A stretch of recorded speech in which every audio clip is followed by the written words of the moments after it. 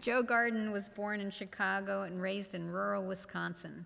Garden started at The Onion in Madison, Wisconsin in 1993, which makes him quite old.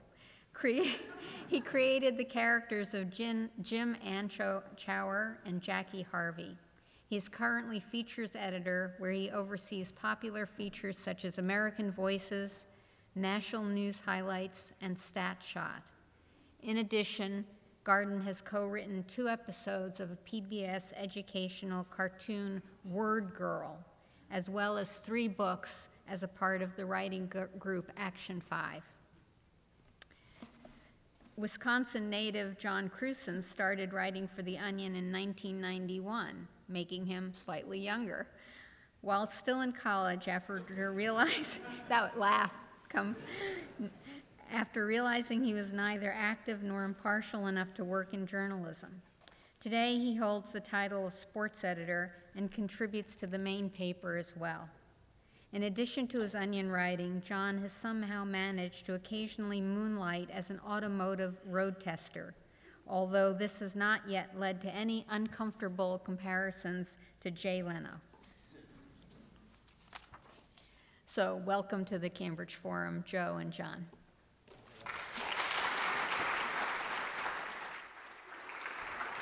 Thank you, Sasha. Just like to clarify 2 things.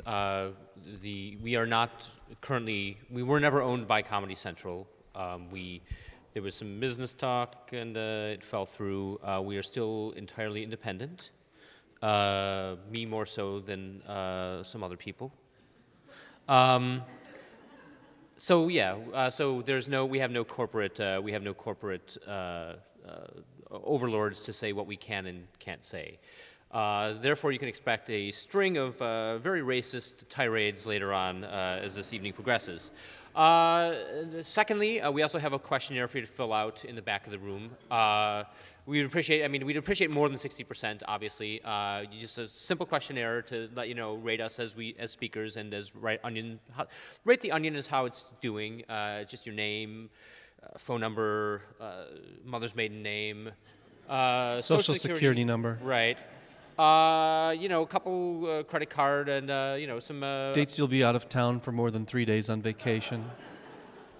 Favorite pet's name, street you grew up on, and anybody else's social security number you happen to know besides your own. Right, and how cute you think we are. On a scale of very to really. Third thing we should clarify: I am slightly older than Joe, not slightly younger. By 2 years. I'm a spring chicken. I'm an old bastard. So one of the big questions, for those that aren't familiar, that just sort of wandered in off the street, you might want to know, we just should probably clarify, what is The Onion? Has everybody here read The Onion before? Raise your hand if you haven't read The Onion. If you haven't read The Onion. Okay. Okay, what the heck are you guys doing? You can drag along. Okay, well, to clarify, The Onion is a satirical newspaper. Sasha, we turn it over to you. Thank you. Thank you. Anything else? No. No, The Onion is a satirical newspaper, and depending upon who you ask, you'll get 2 different answers as far as what the Onion's background is. So to provide I'll be providing if you ask The Onion, you'll get the following answer. In 1756, German immigrant Friedrich Zwiebel traded a sack of yams for a printing press and started his newspaper, The Mercantile Onion. Mercantile and onion were the only 2 words of English that he spoke. Right. He didn't even know the word "the." That was just sort of luck that he stumbled upon that word. In fact, it's funny because it was missing all the S's, and that's how he began the craze of using F's for S's back in old typography. Sorry, that's our salt. Right. In 1783, the Mercantile split off from the Onion in a disagreement over allowing advertisers to control the content for money. The Onion was very much in favor of controlling content, for letting advertisers control the content for money. The Mercantile had some sort of journalistic standards. We were clearly far ahead of our time. Right. Then in 1896, his great-great-great-grandson T. Herman Zwiebel took over as the editor-in-chief, a position he held until 2001. You would think he passed away, but no, he actually was launched into space. By his evil robot manservant, Mr. Tin. Right. It's all in the archives. You can find his first-hand editorials. Right.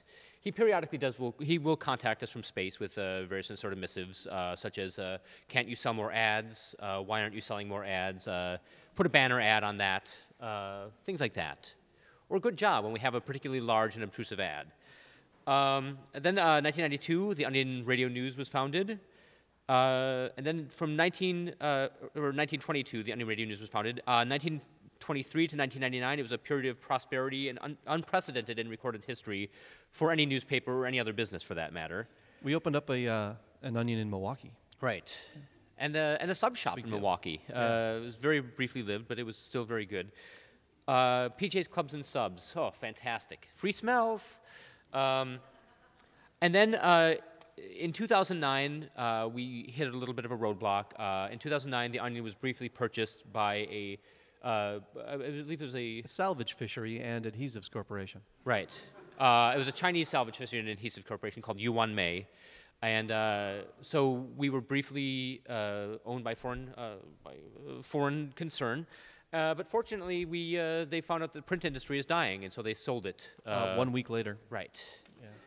So once again, we're still independently owned and operated. It was terrible. They made us print the most outrageous lies. Right. Such as China Strong. And It Fish Time. Right. Salvage fisheries are big on when is fish time, which turns out to be all time. All time is fish time. Robustness is unavoidable. I just can't get that slogan out of my head. So, but then I turn over the real history to Mr. John Krewson. The real history is, of course, one of the same kind of struggle you find in any American corporation. We started out very small on a college campus, and now we're very small in New York City. That's known as a success story. We were founded in 1988, as the good doctor told you, by Tim Keck and Matt Johnson. And did I get those names right? I always mix up. Tim Keck and Matt Johnson. Tim Keck and Matt Johnson. If they're listening, hi guys, we miss you. Yeah, what are you doing watching Come public back. television? You're very successful now. They sold it a year later to for an undisclosed sum, but very small four-figure sum. Yeah. Yeah. To Scott Dickers, who became the publisher then and was for many years. We had many false starts in the world of business. We opened up a second Onion on the campus of Champaign-Urbana in northern Illinois.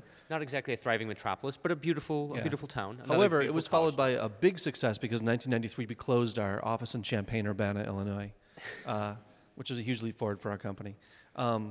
At that time, we were still more of a weekly world news kind of tabloid kind of thing. There were a lot of, it was basically in Madison, Wisconsin. So there was Monster of Lake Mendota, the big lake there, Malls Madison, and with a kind of, Loch Ness Monster kind of thing. We thought that alliteration was very funny.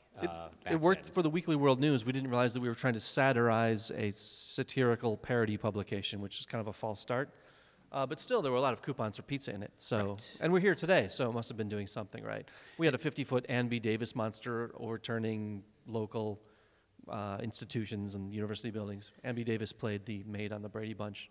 In case, now you know the rest of the story. Yeah. So, and that brings us to today. Wait, no, it doesn't. In 1995, we decided that this Weekly World News thing was not working out, so we styled the paper more after USA Today, which made a lot of people instantly think that we were USA Today, because if anyone is familiar with USA Today, it's kind of, a self-parody in and of itself. So, and plus, as soon as you see a colored graph, instantly that buys you credibility. So, for those of you that are working in any sort of a journalistic fashion that want to get a little bit more credibility, put a colored graph on the front page. Or if you're just writing some sort of socialist screed that you're handing out on the street corner, a graph always looks very good. They were the first people to add pie to charts, therefore making them more popular amongst the burgeoning middle class.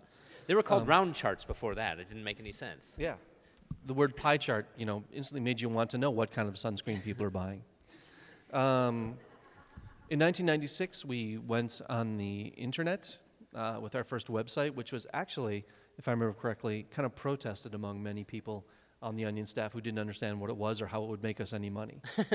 Today we know exactly what it is, and we still don't know how it's going to make us any money. I actually remember thinking very distinctly at the time, it's like, why would anybody look at the Onion on the internet? People get their news from newspapers. Exactly. I mean, who even owns a computer that they can just take anywhere with them? Right. But Until I can read this on a bus, I was taking the bus a lot at that time. Until I'm taking this on the bus, I don't want to take it. I don't want an internet version. in those days, if you had a portable phone, it came with its own satchel, remember? Yeah. Also, Miami Vice, that was a great show. Anyway, so there we are on the internet not knowing how to make money. Wait, that's today.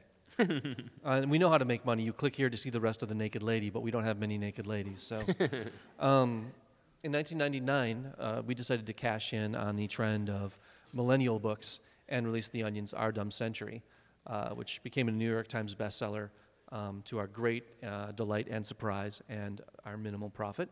In case you don't own it, that is wrong. You should run it out and buy it. It's the history of the 20th century and Onion front pages, including such headlines as "Wah," with a big R on the second page when World War II begins. Earthquake celebrate. San Francisco celebrates least gay day with earthquake.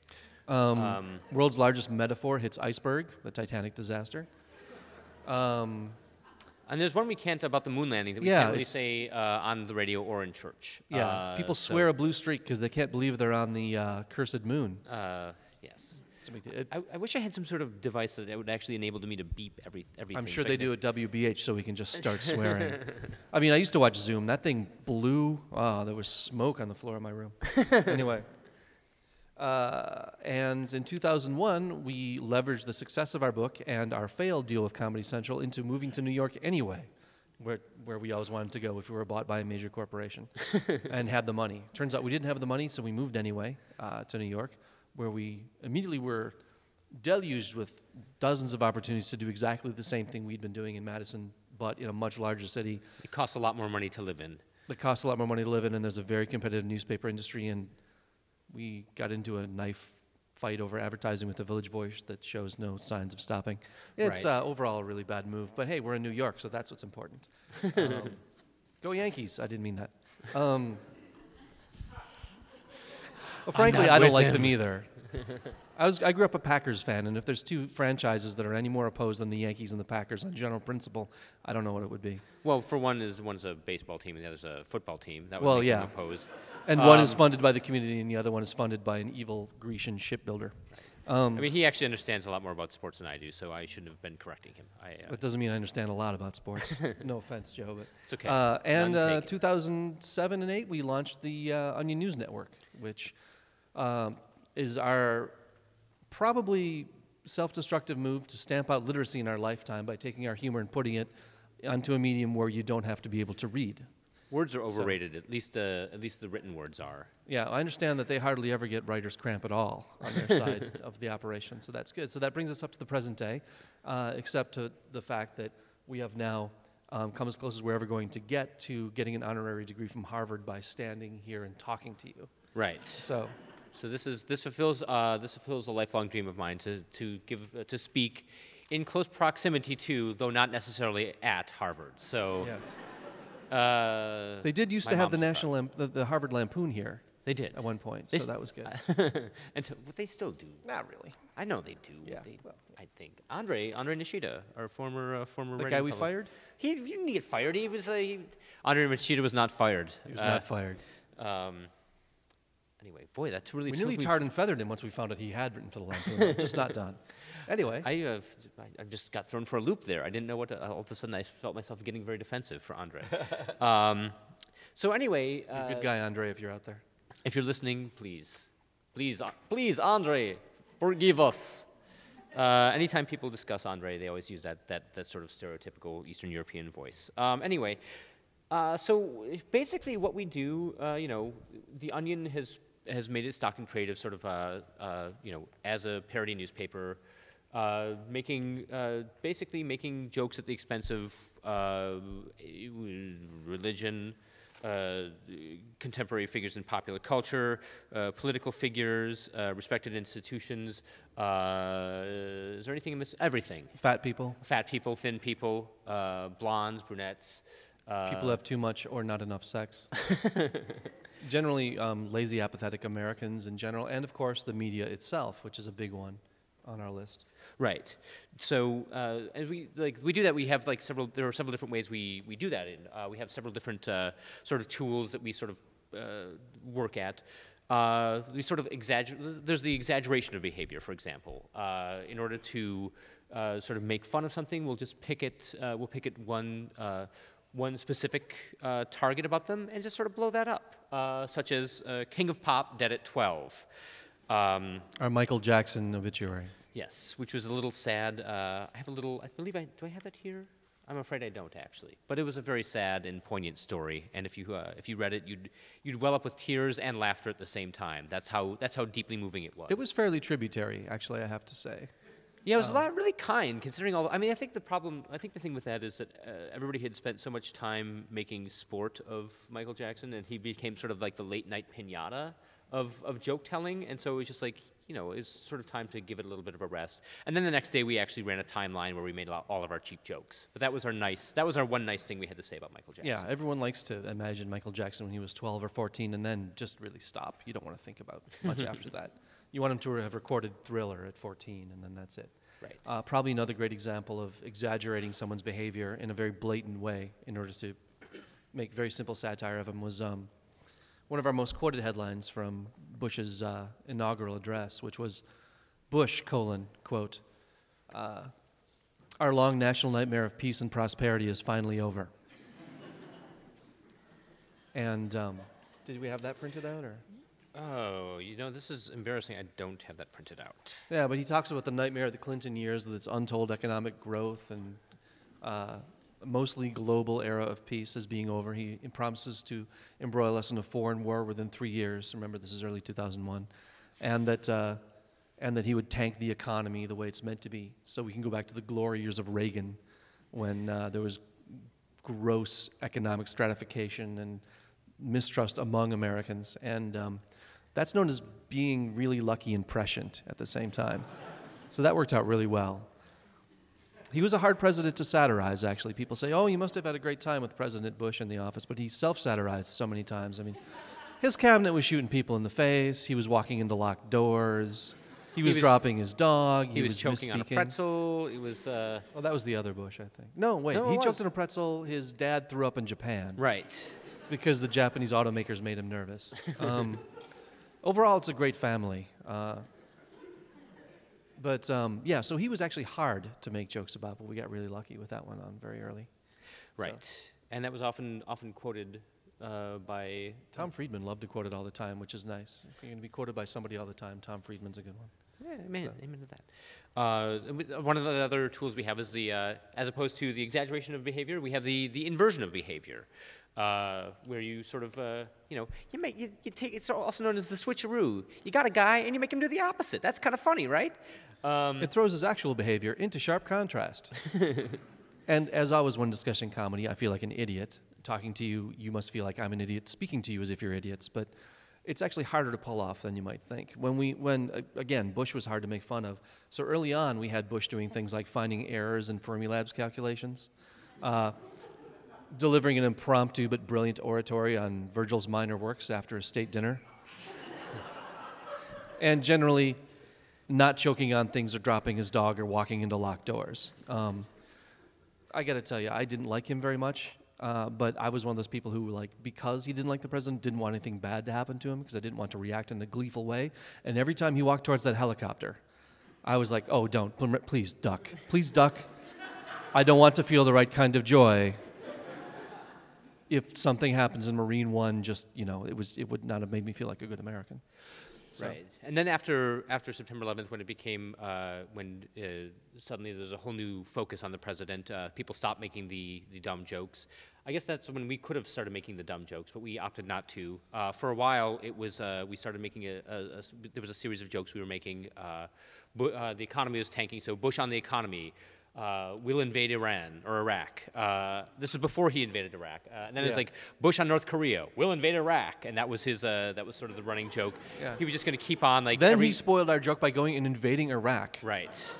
And that is the worst thing that happened during the invasion of Iraq. That is the biggest crime possible. Right. I will never forgive him for many things, but ruining all our jokes about him, probably I think everyone will agree the worst thing he ever did as president. Ooh. Well, that and whatever the hell he did with education by making everyone take tests. I don't understand what that's all about. So yeah, there's another one of the other inversions we had was recently It was Lou Dobbs Deported, in which Lou Dobbs, born in Mexico, Luis Dominguez. Oh, was Colombia, I thought he was. Of Colombia, right. Yeah. He was sent with his family of 12. He came here on the top of a bunch of bundles of cocaine in the hold of a cigarette boat in the early 80s. And when they raided his home, they found a sweatshop churning out fake designer goods and a thriving lawn care business that he was presiding over. I think our actual picture of him had him in a sombrero or something just ridiculous. I think that's the great thing about Photoshop. Yeah. You can put a sombrero on anybody. Yeah, that's the great, but inverting someone's behavior is great. I mean, the regular news does it too. I mean, it's not just us inverting someone's behavior. The regular news likes to point out that many staunch anti-homosexual lobbyists of the religious or conservative bent are actually gay. But that's in real life, so that doesn't really count, although it's still very, very funny. That happens? Oh, yeah, there was a guy who went to Europe and took a bunch of boys with him. Well, he just took, it was a porter. He took a guy to carry his luggage. Come on, let's be fair. I mean, it's very hard to find good help. Carried his luggage. You know, you need to, if you're looking for a good His porter. luggage had wheels on it. If you're looking His for a luggage good, had all his things in it. if you're looking for a good porter, you can't just look in the normal spots. You need to look in gay interest He paid websites. the extra luggage charge. So then we also do our very, I like, think he was having sex with him, too. I'm sorry, you were saying? he may have had sex with him. We don't know that for sure. And if he did, it was between two consensual adults, one of whom was much less hypocritical than the other one. True. We also do a lot of, one of the things about The Onion is we don't do a lot of very of-the-moment jokes because we're not, I would say we're not, we lack the sort of live nature of a real news organization. We're also very lazy, so we don't want to stay there until like 3 o'clock in the morning writing a news story to put up the next day. We have done in the past when the 2000 election was hanging in the balance and Florida was in doubt and everything. We did a whole issue about how the U.S. was plunged into chaos and there were tanks in the streets and the Naderites blew up a dam. And we quoted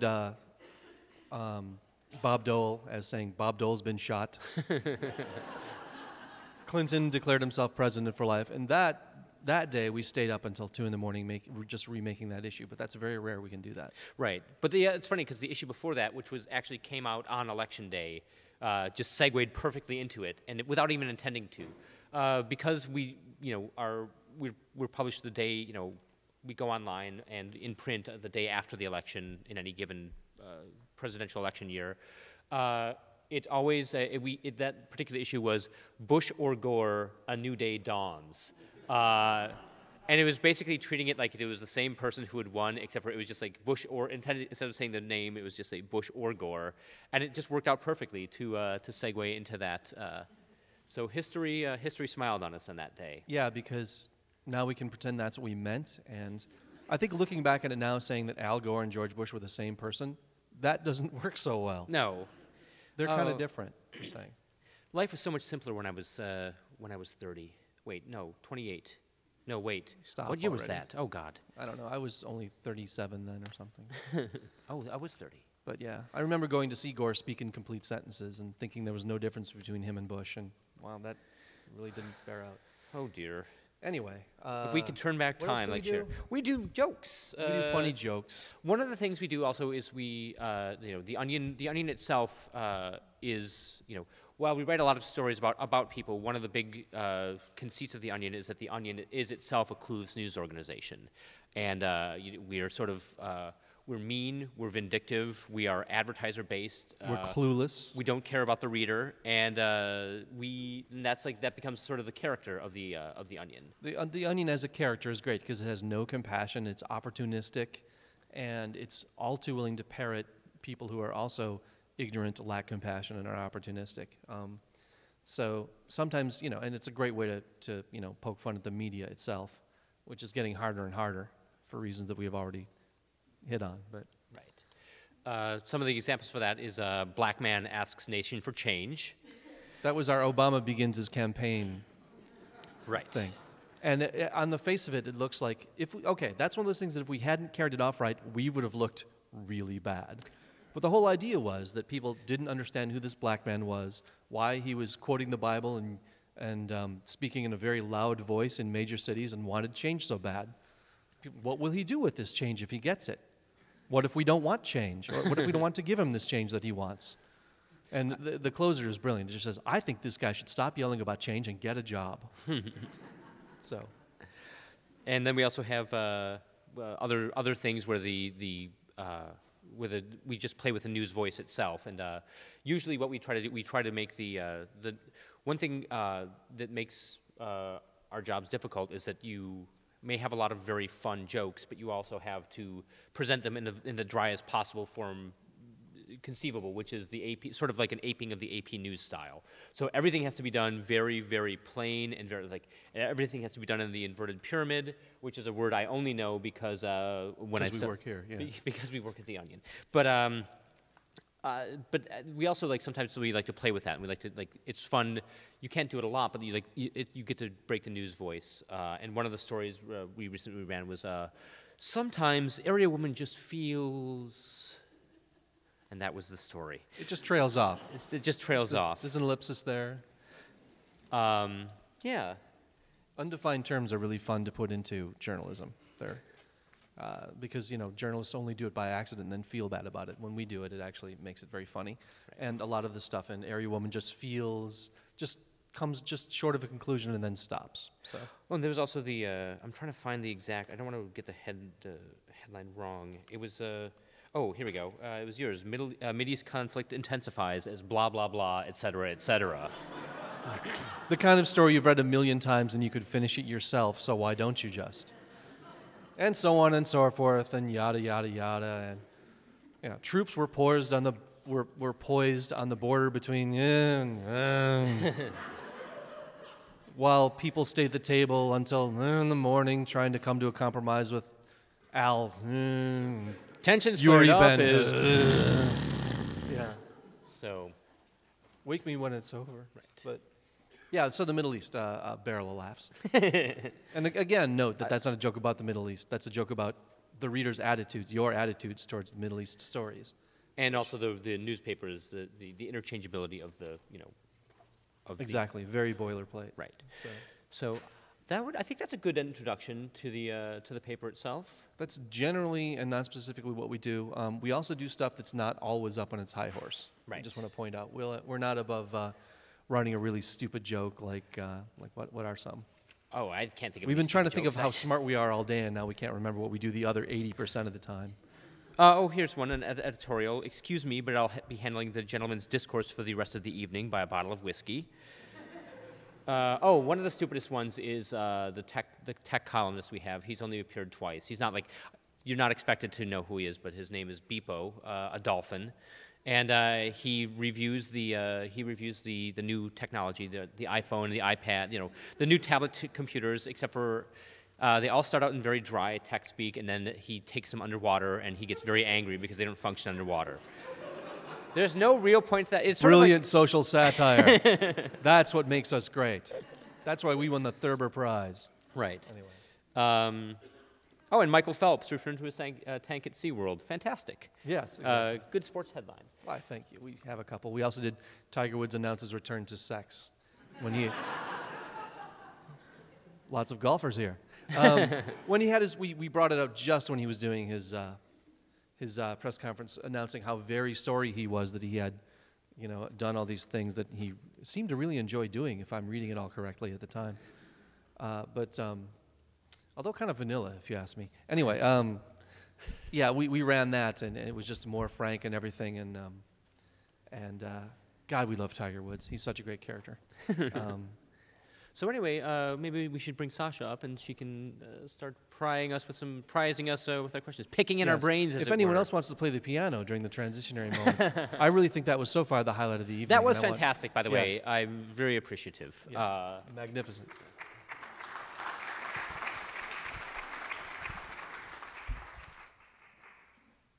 So as you both know, I'm a child psychiatrist, so this is going to get personal. I need to know some developmental information.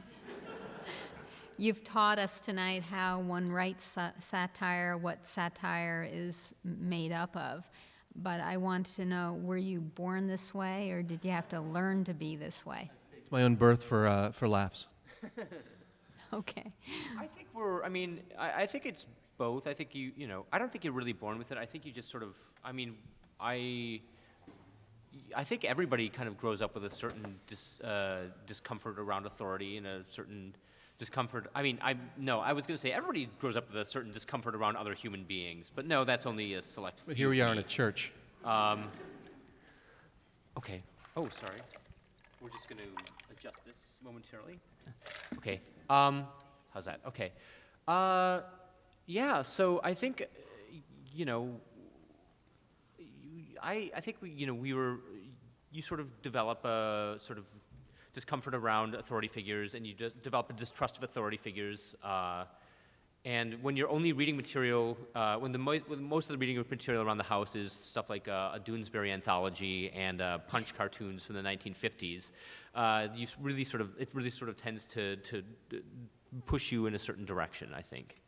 So at school, were you funny? I mean, did people... I was not. I was the class clown, and everyone knows the class clown is the least funny I really, God, if anybody out there went to high school with me, I'm really sorry that I was trying to be the class clown all those years.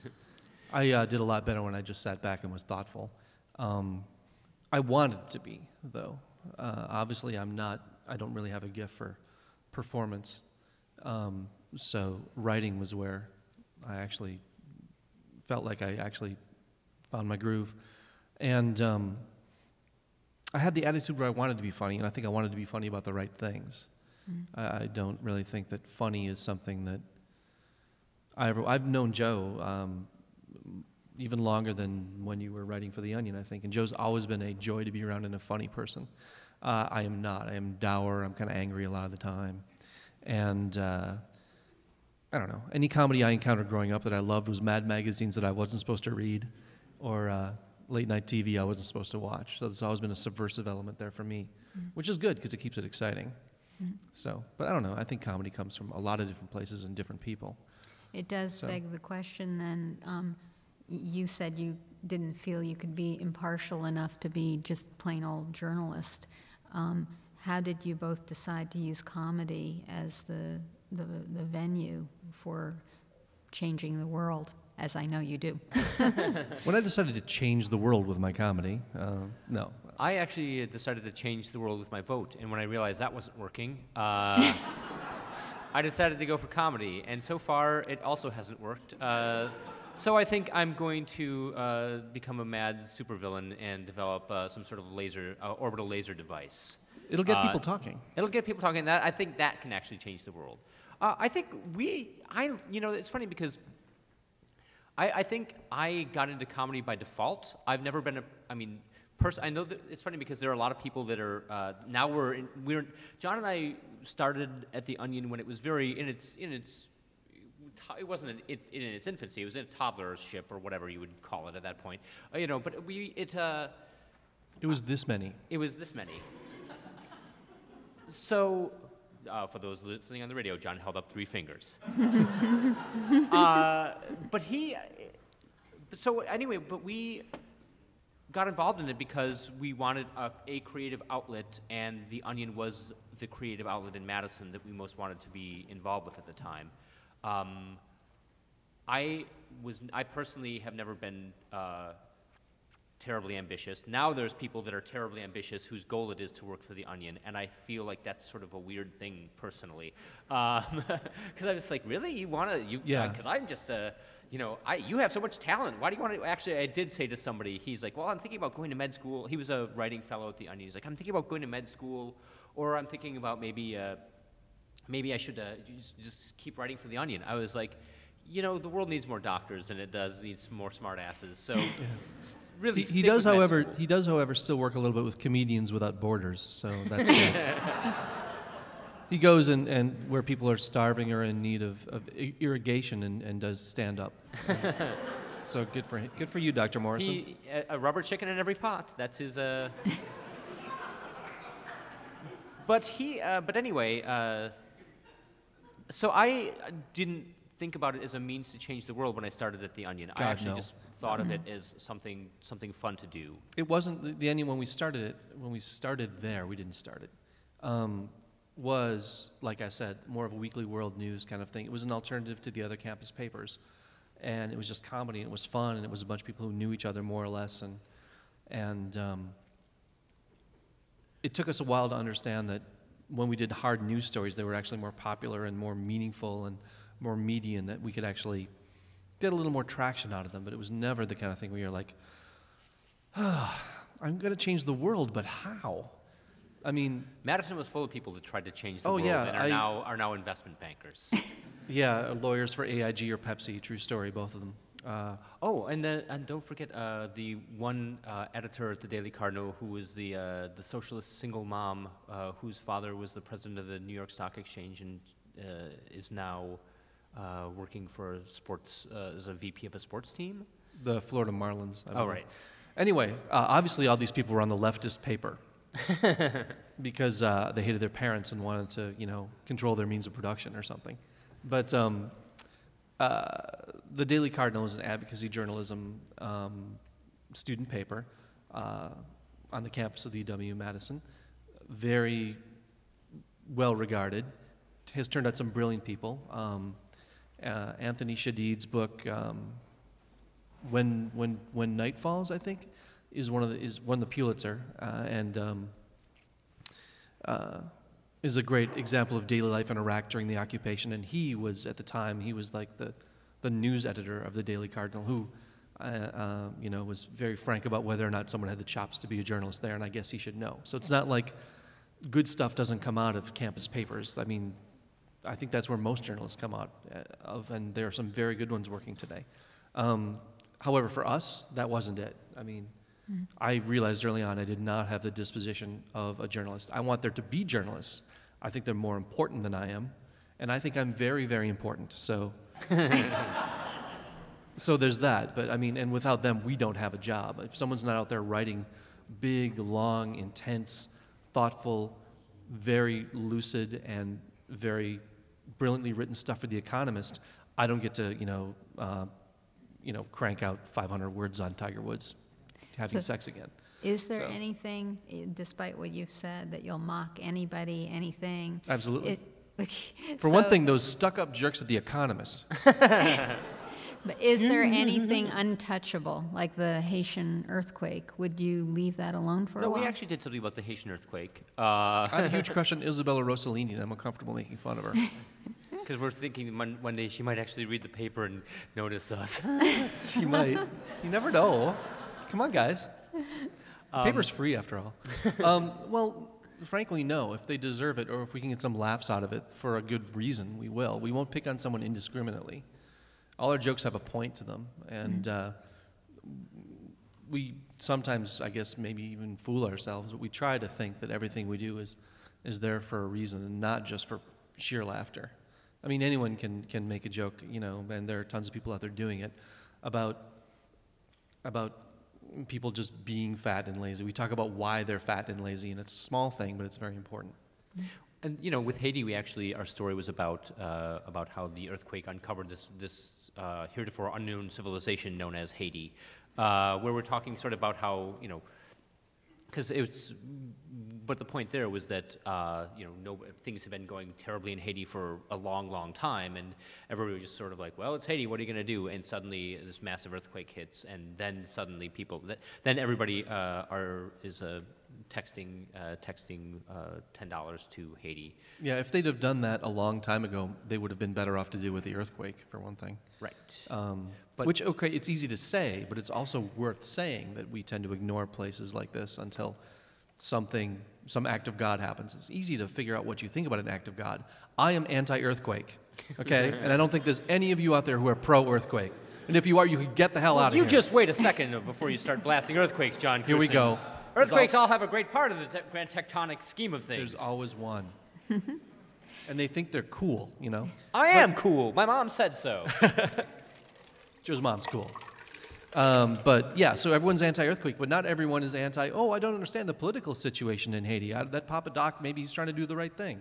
It turns out that they're chopping people's arms off with machetes, and it's actually, it's easy to be anti-earthquake. It's probably pretty easy to be anti-machete, too, but it's hard to know who to send your $10 to. And, if people put in the homework, maybe we'd figure that out before there's an earthquake, is all I'm saying. So would I think I just said that we might have prevented the earthquake, which is not what I meant. I think. Okay, does anyone here now understand why I am not a journalist? I think I've just illustrated that quite effectively. To prevent further nations from having further earthquakes, please text $10 to the John Krewson anti-earthquake I also want to point fund. out that I know that's not how earthquakes happen. It's because you didn't pray hard enough. That's why they happen. I want to point out that Joe doesn't think that's true. This whole satire thing is fraught with a whole bunch of complications. So maybe I don't know quite what satire is, but I was mentioning. I obviously don't. I was mentioning before when I go through to the Walgreens to get something. I look at the magazines, and there's one that's right out there saying 300-pound lady gives birth to bat baby, both doing well.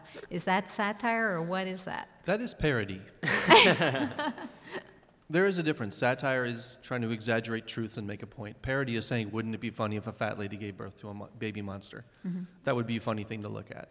So, and again, it's not like we don't do both. But the Weekly World News, which is where the Bat Boy came from, actually did a fantastic satire in the form of their columnist, Ed Anger, who was this, he would always start off saying how he was pig-biting mad about something, or how he's mad as a cat in a room full of rocking chairs, or on anything, and he'd just and it would just be this beautifully insane rant about how some sort of like slightly left of center or even centrist cause or event in the news just had him so worked up, and he's like, I was talking to my uncle O.V. Potter, and he said.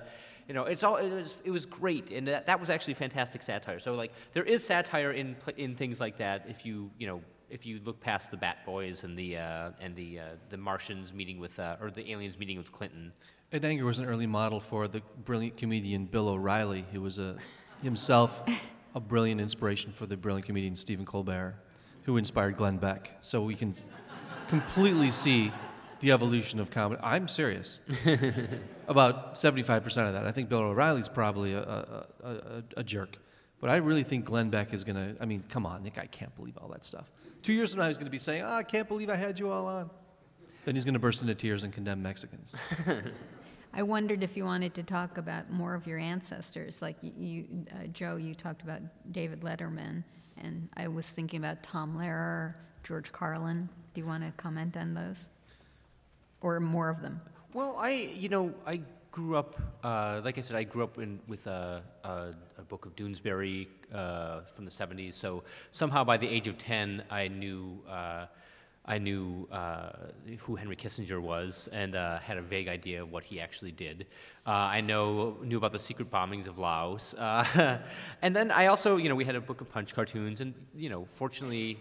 We got public television, and we were watching Monty Python's Flying Circus at my house all the time, which further warped me. I think you can even go back to like even things like The Little Rascals. Like watching The Little Rascals was something where there was it was a gang of scruffy kids that were always anti-establishment, and they were always and somehow they always came out ahead, which is absolutely untrue. The anti-establishment underdog always gets squashed in the end in real life, but it was a great fantasy while it lasted. And I think, there's other things. Steve Martin was a big, for me, Steve Martin was a big influence. We had his 2 albums, Let's Get Small and Wild and Crazy Guy.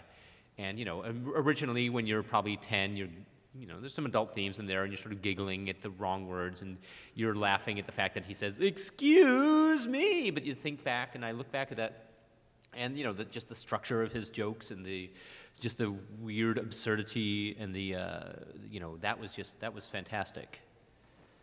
Yeah, it was. Go ahead.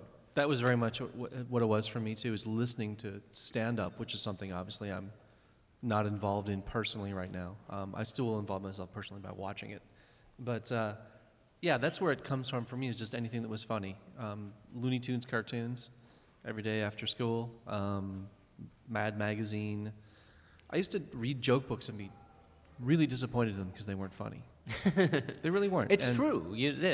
I had 1001 Insults, which may have been funny when I was 8, but then Yeah, but then as you get older, you're just like, there's nothing, this is just so hyper-structured, there's never an occasion where this will make sense. And then, when I was, my early teens, early Saturday Night Live, which I thought was brilliant. Now I think some of it was and some of it wasn't. It's really hard. I mean, there's no really clear evolution besides that I'm happy to say I tended to like either the really smart stuff or the really, really dumb stuff. I mean, there was a joke for a long time in the Onion office of how we sit around and try to be highbrow all the time and impress each other, but what really makes us laugh are the really stupid jokes. If you pitch a joke, and we have headline pitch meetings every Monday, if you pitch a joke in there and everyone likes it, it's going to be a brilliant headline. Everyone will nod and say, "That's really funny," but they won't actually laugh at you. If you make the stupidest joke possible about, like, if you like Joe likes to do spit takes in the meetings, or if you fall down or something, we'll laugh uproariously. That stuff's still funny. I was going to do a spit take to demonstrate, then I realized how inappropriate it was to do that in a church. So Yeah. I'm sure it's happened here before, but I'm not. During the witch trials. You think she's a what? I mean, I know it's the 1700s, but come on. And then 1600s. what about responsibility in terms of, again, No, thank you.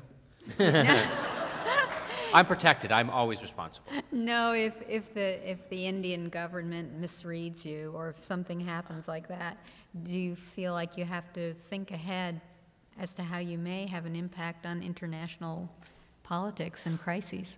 If we are having a huge impact on international policies and crises, this world is in a lot worse shape than even I think it is. What she's referring to is, yeah. Yeah. Oh, go ahead. She was referring to an incident last year when we ran a story about Neil Armstrong being convinced that he never walked on the moon. He meets a conspiracy theorist who tells him he never walked on the moon, it was all a stage set, and Neil Armstrong says, "Oh, that explains a lot. I now believe that the moon landings were faked." A couple Bangladeshi newspapers picked this up and ran with it, and they called us then and said, Oh, you guys should take this down because turns out it's not true. which we thought was very responsible of them. There was another one earlier when we ran a silly story. It was actually about stadium referenda. Congress threatened to leave Washington, D.C. unless they got a new Capitol built. And the funniest thing is they threatened to leave Washington, D.C. for Toronto, was it? Yeah, one of the cities was Toronto. It was either Memphis or Kansas City or Sarasota, Florida, or Toronto, any place where they'd be happy to have a large legislating body to draw a crowd and sell souvenirs and seat licenses. And we ran a graphic with a brilliant retractable dome capitol so that they could legislate in the open air and harangue each other on nice days, like today's 1 o'clock day game, which almost made me late, thank you. And the sixth largest newspaper in the world, I think, the Chinese Beijing Evening News, picked it up and ran it on page 5 of their newspaper, complete with our graphic. They just completely cut and paste our graphic into their layout. And when I think a Sacramento Bee reporter called them up and said, why did you, this is from The Onion. And they're like, right, we know it's from The Onion. We think it's a disgraceful story about America. It's pretty typical. And they said, well, The Onion is a satirical newspaper. And they said, well, what's that? And I think they actually... This goes back and forth for a while. And they're like, maybe you should check your facts. Yeah, maybe you should check your facts. Maybe you should look up this Onion, see? If they're wrong, then we're wrong. And they said, well... So the retraction they wound up printing was, apparently there are newspapers in America who will run any garbage for money. And apparently they thought this would sell papers, and we were duped, we say, into running a false story that we didn't bother to check on even once. So, but we had the last laugh because the reporter who turned it into the Beijing Evening News was shot. Oh wait, that's speculative. I mean, for a different reason, for reporting on lead and toothpaste. But anyway. I must say that when I told Joe and John that they'd be staying on the same street that is the street where Julia Childs lived, Joe told me that it was good news because they'd be doing a cooking demonstration tonight too. And I thought, my goodness, do I need to get a stove for them? And I'm still waiting for the cookies. So I think, well, people believe you. Julia Child was a spy, too, which is the coolest thing in the entire world. which is why I've bugged this entire place. There's microphones everywhere. That's not a funny joke if I'm talking into a microphone. Why did it? Anyway. Yeah, well, we actually do have our chili. Our chilies are cooking in the back, and everybody's invited to come back and have some chili at the end of the presentation. Unless there's a hilarious mix-up with the food group that's meeting back there. Right, the locavores. The locavores, yeah. What are the locavores? What are they? I mean, I love the locavore movement, but what do you do in, say, early May when there's no, like, I guess. Yeah, and you live in Santa Fe, New Mexico. Oh, cactus again? I have sand. Oh, look, sprouts again. Anyway, I like locavores. Next question. I'll ask one more, and then we'll open it to the audience. Okay. This may be before your time, but Lyndon Baines Johnson lifted up his shirt to show his appendectomy scar. That's not all he lifted up to show people, just so you know. Oh my goodness. Do you know about the story? It's apocryphal, but how can we get this out? I think we can just say it, and they can bleep whatever's necessary. Go ahead. I think what happened is he was talking to his advisors, and they said, "Well, what gives you the, I think it was an advisor was saying, what gives you? Maybe if somebody else knows, they can chime in and correct me on this. It was like, what gives you the right to do this? What gives you the right to do this?" And Lyndon Baines Johnson, is rumored to have had a very large penis, and so he basically said, "What gives me the right?" And he pulls out his penis and whips, and he says, "This gives me the right." Yeah. This is not a story that this is a story that John and I have both heard independently, and we did not make this up. This is, but apparently again, he did that more than once too. So Republicans didn't invent everything. Yeah, and also there's also an interesting story in The Realist. Speaking of Lyndon B. Johnson, Paul Krasner did a story once about Lyndon B. Johnson. Well, I'm really not going to get into that. Yeah, you're not going to tell that one. Just Google search Paul Krasner, The Realist, Lyndon B. Johnson. After a heavy meal. I guess one last question for me. Because we totally skirted around that question, I think. I'm not really sure what it was. We opted for a dick joke instead, so. Anyway, yeah, Lyndon Baines Johnson. Do you think anybody could learn to be like the two of you? I don't know why in the world they would want to do that.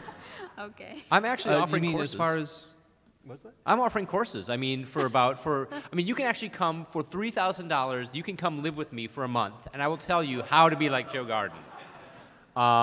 It means, hey, there's some perks. My wife is a great cook. And you have two loving cats that'll hang out with you. And then, you get to sort of soak up the Joe Garden vibe that will really sort of shape you as a satirist, as a modern-day Jonathan Swift. I guarantee you will be a Voltaire by the time you leave my care for $3,000 a month.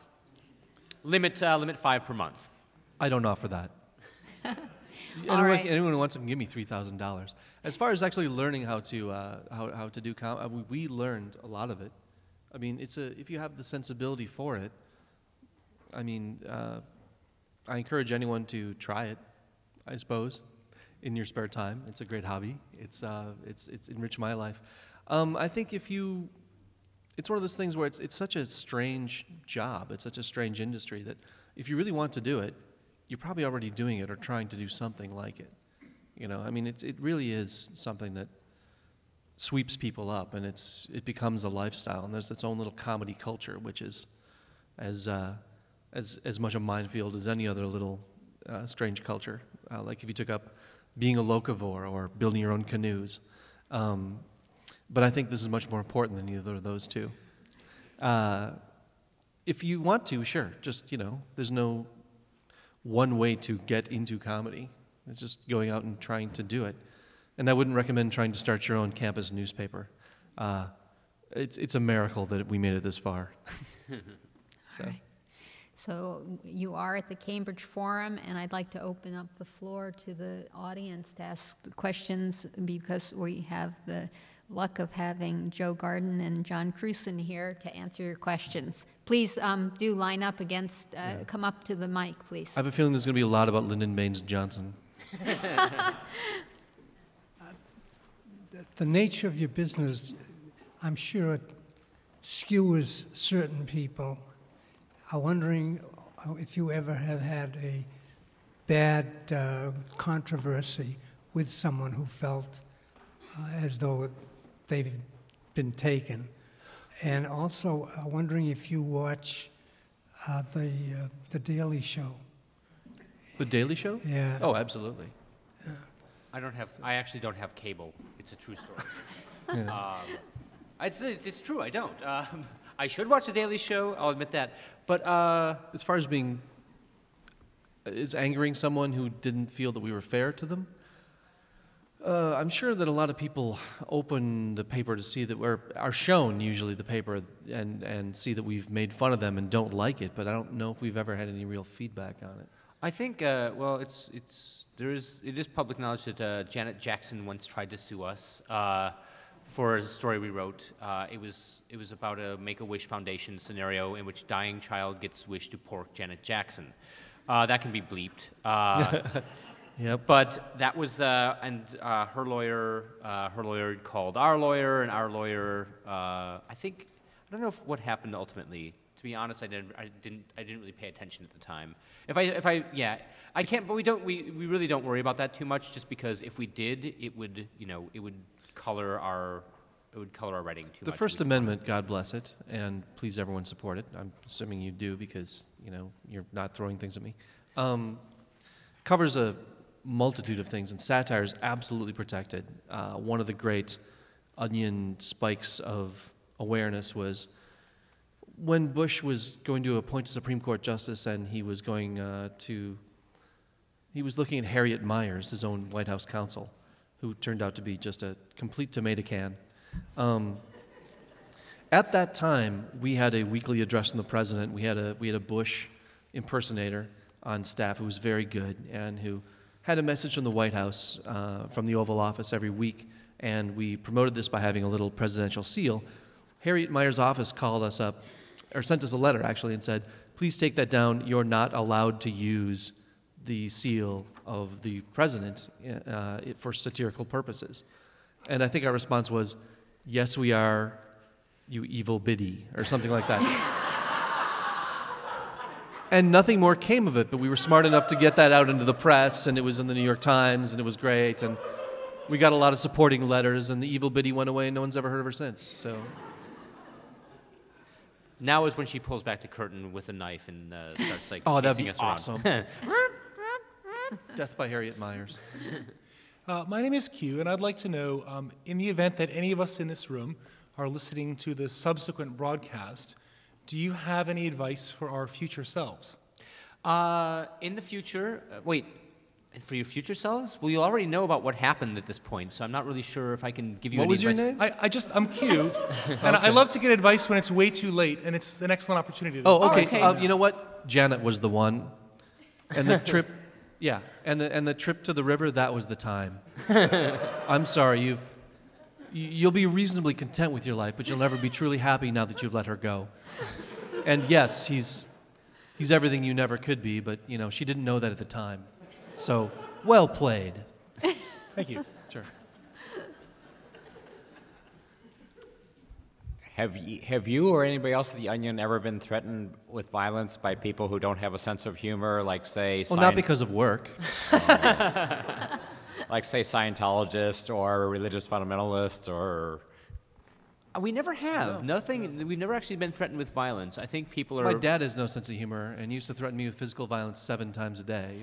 But, But I think people are faster to work on litigation, and I think as we've gotten bigger, people have been less like people just sort of people are less likely to do that now. So, but nobody's ever like physically threatened me. I think we've made fun of Scientology, and we've made fun of a lot of. It's hard to do. I mean, it's reasonably airtight, but we figure, hey, it's out there. It's our job to poke fun at this very scientifically proven religion, Scienceology or Scientology. Yeah, but no. Fortunately, nobody's. I mean, in bars, probably people have not liked the tone of our voices and not liked the cut of our jib. But that's about it. But never professionally. Thank you. So I guess similar question going back to the headline you mentioned earlier about Obama, black man asked America for change. And then I also remember the headline you ran after he won. Black man given nation's worst job. Yes. And I'm just wondering, did you have conversations about, are we going too far with this? Are there different versions, harder versions, softer versions, and choosing, or do you just kind of go for it? We fiddle. We can't help but fiddle with the wording of every single thing we do, but the simplest possible thing was what you have to go with there. I mean, the early one was obviously people not being able to recognize or acknowledge the fact that a black man might be running for president. They're kind of stunned and kind of not sure how to feel about it. And the second one was, of course, there's a really terrible, terrible mess to clean up. Who does that in this country, historically? So that's what that's based on there. As far as fiddling with it, yeah, I mean, we fiddle with everything. But we knew what we wanted to get out of it. We never said, oh, we can't, how dare we come and say that, that they make black people clean things up in this country. It never would have occurred to us to ask that because there is some evidence that that's the case. So I can't wait for the first Mexican-American president. I really can't, because we'll be able to do that one again. Do you ever just plain tell the truth and find that that's very funny? We have.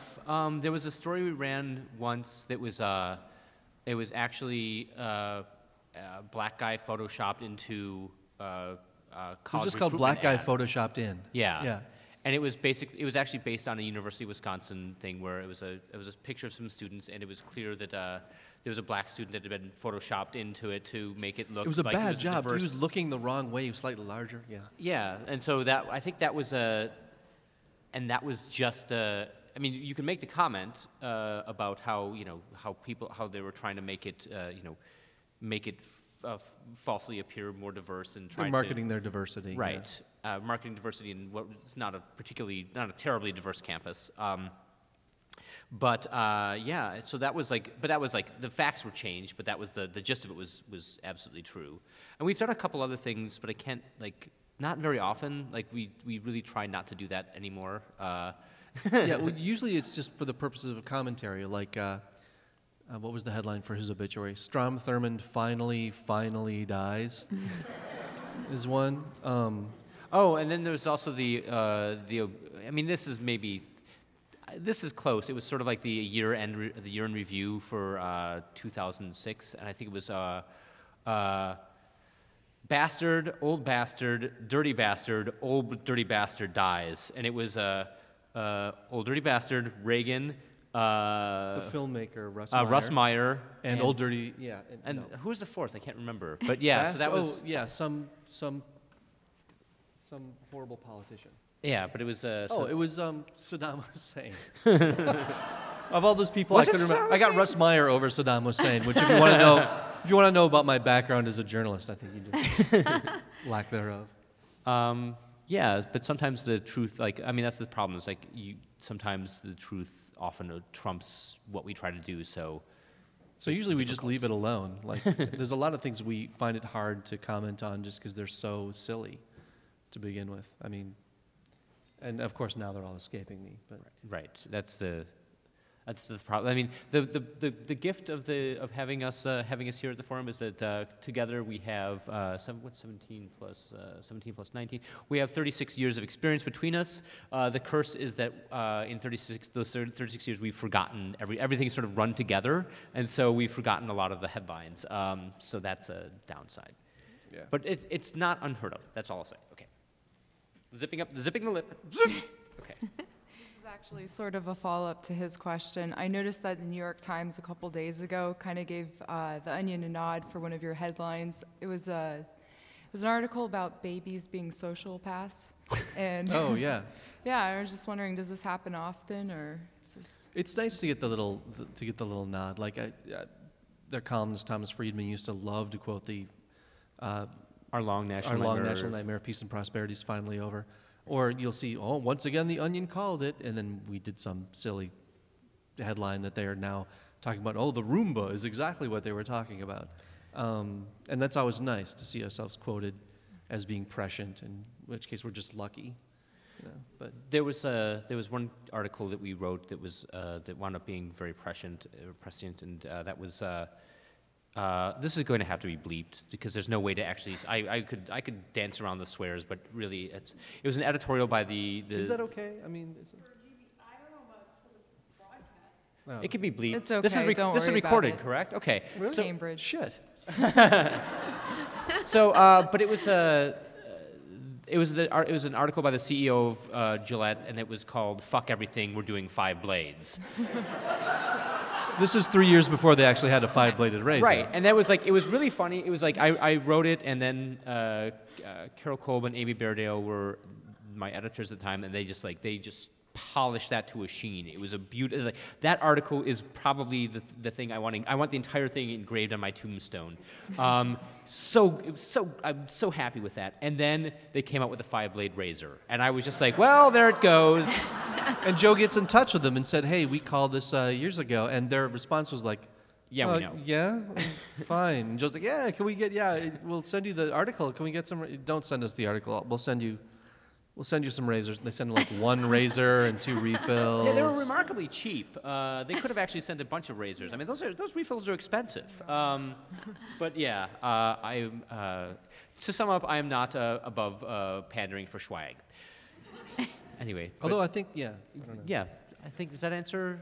We kind of got off track, but yeah, I mean, we do. I was just curious, are you going to do anything about, I mean, do you do any, like, recourse and, like, say anything back to the New York Times or write any articles? No. Not really. I don't know what we would, I don't know. There's no, like, back That and might look a little fawning. Okay. When Brian Williams used to quote us a lot, so we had him do the intro to one of our books. Oh, okay. That's neat. So, That's good. yeah, because he's Brian Williams, kind of handsome He's guy. a handsome devil. Yeah. Sure is. Handsome devil Brian Williams said of The Onion. I don't know what exactly. But thank you. Hello. Hello, gentlemen. I read The Onion pretty regularly. Thank you. Anybody else?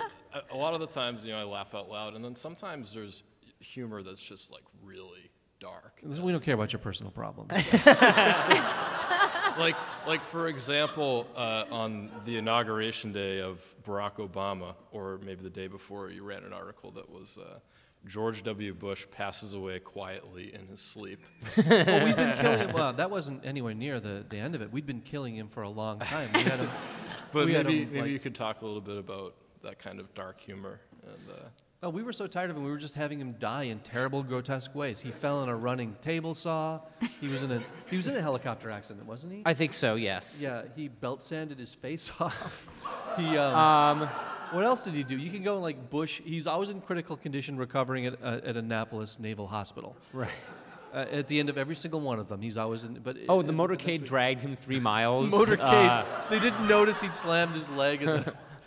Yeah. So by the end of that, I mean, it might not have been professional, but it was, because it was funny. So we were just having him die or nearly die, because he was always recovering in terrible, terrible ways. So in the end, having him pass away quietly in his sleep was kind of like saying, well, Au revoir. coda.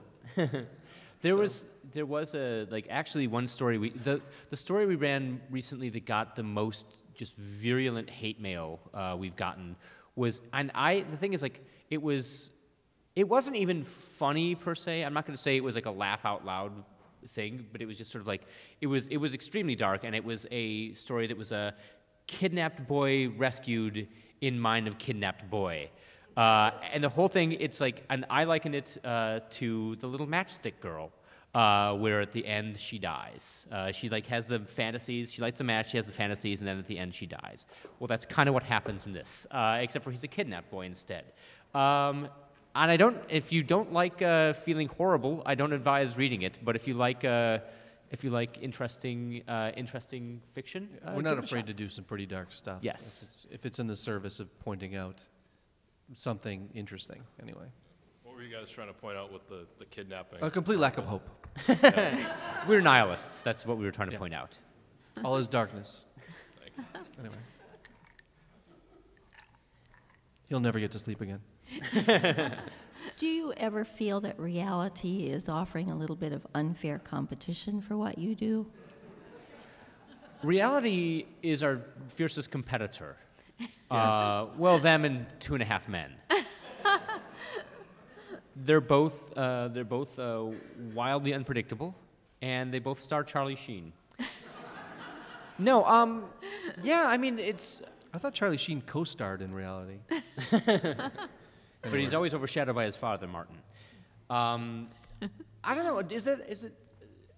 I don't know. I mean, I think sometimes, yeah, we do compete with it, and sometimes we'll pitch jokes that just seem like they're just too close to, they skew too close to reality, and we can't really top it. So we just sort of let the joke go. But yeah, I don't know. I mean, the thing is, like, but somehow we bravely persevere. We hold our chins high and we just march ahead into nihilistic oblivion. We might not always have an easy week making jokes, but we're not going to run out of things to make fun of anytime soon. It's, reality will provide, and even though sometimes, we elect a president who's so unbelievably bumbling that it's hard to satirize him, I think we'll muddle through somehow. So, just let's not ever do that again, can we? Is there a conservative counterpart to The Onion? Or part two of my question is, who's your audience? Do conservatives have a sense of humor? Oh, we're all John Birch Society members. I mean, we're all staunch conservatives. We're mad at Bush because he let down the side so much. You can take my gun when you pry it out of my cold dead hands, frankly. Also, I don't believe you quit looking me right in the eyes. You are a woman. The only reason I agreed to do this is because I admire your city's history of witch trials so much. I don't think. I'm going to go across the street and burn down Harvard as soon as we're done here. I just trust higher learning. But I promise that churches won't be touched. I don't know if there is a conservative counterpoint to The Onion. I don't know that we're necessarily. I mean, we try not to just skew too closely to a party line or to a doctrine. I mean, we have. It's not like we haven't picked on Democrats, for right. one thing, or anybody else who, codifies a political point of view. So. But sometimes it's just like, I mean, our motto is "You are dumb," or actually, it's "Tu stultus est," which is in Latin, "You are dumb." Really bad Latin. Really bad Latin. If anybody knows better Latin, please come clarify that. We're not going to change our motto though, because it's too late. If anybody could play the piano in Latin, that'd be really But yeah. Anyway, I don't think. I mean, but we try not to be too partisan. We try to hand it out evenly, but sometimes it's just difficult to do because right now. I mean, when the Democrats were sort of flailing and they were floundering to try to find direction. We would make fun of that. Now the same thing is happening to the Republicans, so it's very easy to make fun of. And they've also chosen one of the. They also chose as a vice presidential running mate last time Sarah Palin, and any party that does that is extremely deserving of scorn. And you can't. You can't. I mean, even from a nonpartisan standpoint, you can't say empirically that person is qualified to be a public official. She didn't think so. She quit. So, yeah. I mean, she has a new book coming out in November, a second book. Really? Oh yeah. Wow. Now there's going to be a whole bunch of people out there who have only read 2 books. 3. What we try to make fun of is lack of human compassion, lack of imagination, willful stupidity, apathy, knee-jerk meanness, and an unwillingness to be flexible mentally or spiritually, which is a very broad and highfalutin way of saying we try to make fun of jerks. And if one party has a lot more cold-hearted jerks than the other, then they're going to be in for more of the stick. That's just the way it is. So if you sense that that's happening in our paper, maybe it's not necessarily our fault.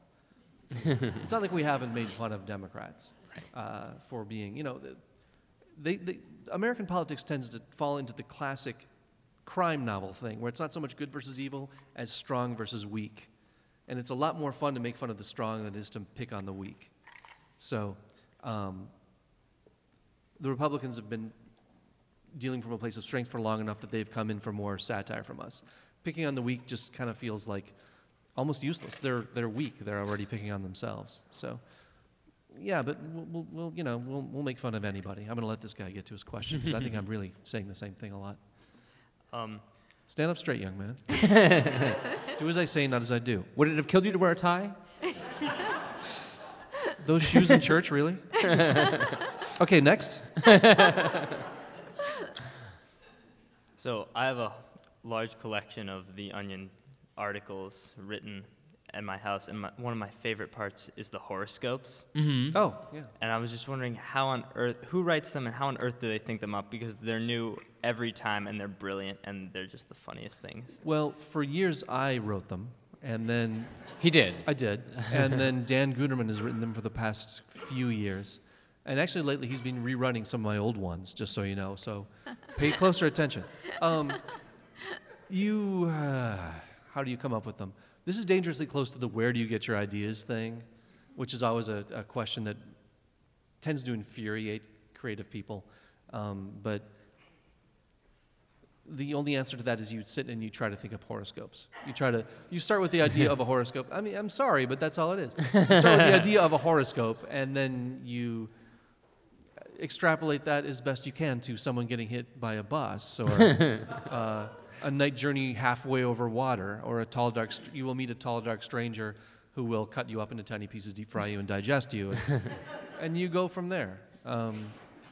There's a lot of the horoscopes are a great place for wordplay, cruelty, and making fun of people who, look to arbitrary movements of, astrological bodies in order to tell their future. So that's it. Yeah. I'm glad you like them. They're fun to write. Yeah. But thank you for the. I will pass along to Dan Guterman because he'll be thrilled to hear that, because he's always he's also addicted to instant messaging, and I'll open my computer and he'll be like, hey, as soon as I get on, he'll be like, I was like, oh, what are you doing, Dan? He's like, scopes. It's all the time. It's a constant thing. But so he genuinely will appreciate that. So thank you. Yeah, it's nice to know that someone sees even the smaller, less promoted details of our paper. So any more questions? Because we're about to finish, and Joe and John will be here to sign books. It doesn't have to be one we wrote. I'm particularly fond of signing Hemingway books. I'll sign the works of Elmore Leonard, but only in his voice. How dare you deface the works of Elmore Leonard? This is a great ending. How have you changed How have we changed the world? the A lot of people say that they only get their news from The Daily Show and us and the Colbert, from fake news sources anymore. I don't believe that for a second, because they wouldn't know what we're talking about. We do jokes based on the news, and if they don't know what the news is, then they wouldn't get us. I don't know if comedy can change the world, but I think the comedy is really great at preaching to the choir. I think the comedy is great at lifting the spirits of people who already believe a certain way but think that it's hopeless. And now they think that, well, it's hopeless, but at least this comedy source also thinks it's hopeless, so I'm not the only one. I think comedy's good at that. Comedy's good at piling on once the ship of popular opinion has started to change course. Comedy's really good at trying to, jump right on there and help. And that's a great mixed metaphor. Comedy will hold you and rock you to sleep at night. Yeah, comedy's not more important, I don't think, than lucid, careful, analytical thought about serious issues. I just think comedy can make that a little bit more bearable, actually. I think that's its purpose more than actually trying to affect societal change. I think it just helps societal change be easier. And it may be because you've actually changed endorphin and serotonin levels. That's been more important than anything. Yeah. Oh, endorphin and serotonin levels. That reminds me, I have an article about brain chemistry due tonight. Well, that reminds me, I have really bad levels of those things. Anyway, we have to come to a close. I want to thank you for all coming to the Cambridge Forum. I want to thank Joe Garden and John Krewson.